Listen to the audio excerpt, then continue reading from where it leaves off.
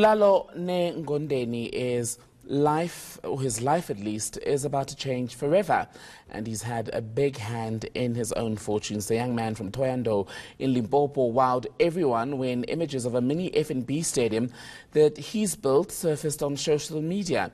Perhaps most astonishing is that Negondeni used recycled materials to construct the model.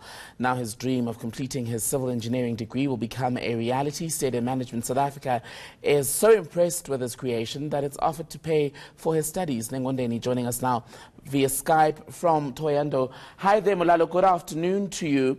Did you ever imagine when you built that replica of FNB Stadium that it would lead to this moment where you've got funding to study further?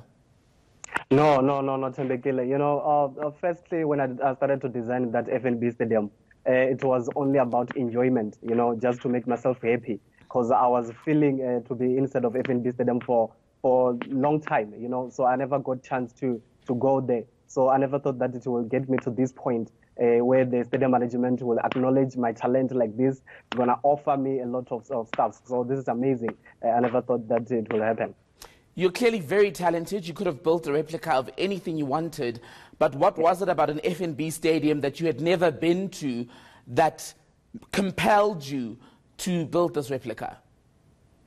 It's because of 2010 FIFA World Cup. We all know that 2010 FIFA World Cup was one of the exciting times in South Africa.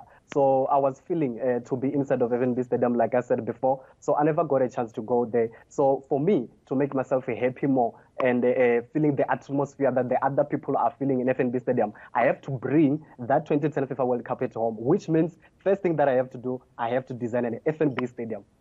And now that you've got this financial backing from Stadium Management South Africa, I want to understand, are you currently studying? And if you are, what is the plan now that you've got this additional funding? What do you want to do at varsity? At the other stage that I would like to do, or when I'm going further with my studies, I would like to do more about architectural, because engineering is in me. I love engineering so much because now I'm busy studying civil engineering of a road construction. So I still want to learn more about engineering. As you can see that what I did, it's art and it's also engineering inside. So I'm looking forward to that, and I would like to achieve that, something like that, going further with education. What are you building next? What I'm building next, the other building, and I also want to to design a museum of all the stadiums that they were playing or they were party of 2010 FIFA World Cup. That's something that I would love to do, or what I would like to build again to increase the city. Aside from all of this building and this money for you to study further, you are going to have a chance to have fun, courtesy of your new sponsors. You are going to a game, I understand, next month at the FNB Stadium to see Orlando Pirates take on Kaizer Chiefs. How excited are you? I'm so excited.